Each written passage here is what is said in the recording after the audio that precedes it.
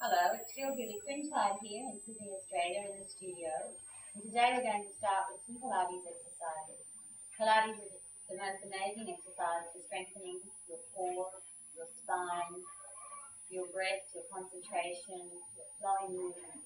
We're going to start by doing a alternate leg and arm lift today. So I'm going to get you to take yourself around, come to an all-fours position. Now in the all-fours position, the arms are shoulder width apart. Spread the hands out so you're equally balanced and legs are hip width apart. So starting with an inhale, I want you to feel the expansion of your abdominals as you inhale.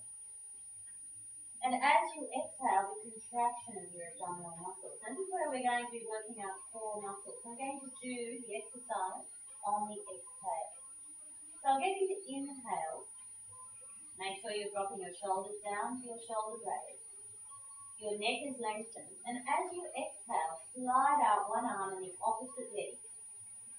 Feeling that balance, feeling the length, concentration here, and working into your abdominal muscles. Inhale again as you lower, and exhale, sliding out the arm in the opposite leg again.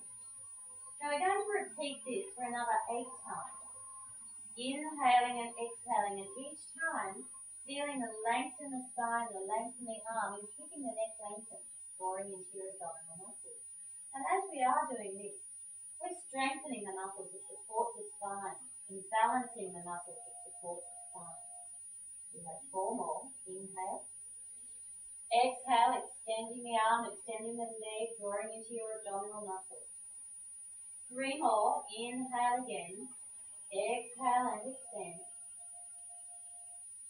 2 more. Inhale.